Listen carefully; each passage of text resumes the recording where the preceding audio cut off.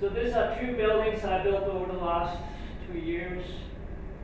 Called Castles. This Octagon building is an off-grid home, which is basically powered by wind, solar, and annual heat storage. And the same, that blue building, that's my house. That's powered basically by solar thermal. Still missing my photovoltaic, but other than that, there's no fossil fuels in this building. Basically, it's completely heated by the sun. There's no backup, there's no fossil fuels, and it's functioning really well. So what is a zero energy building? It's really simple.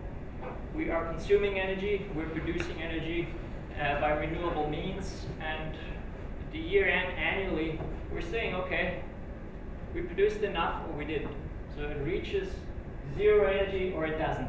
That's basically the two questions. So it's a very simple equation. The problem with it is really, how do we get there? And how do we make sure that we don't just put up all of these renewable energies to get this building to the zero energy line, just like we're doing right now. You know, these big buildings, they function because we have big heaters in them with big fuel tanks. Function really well. Now we can do the same thing on a renewable building where we say, okay, this is going to be zero energy, and we already see this on a lot of new buildings.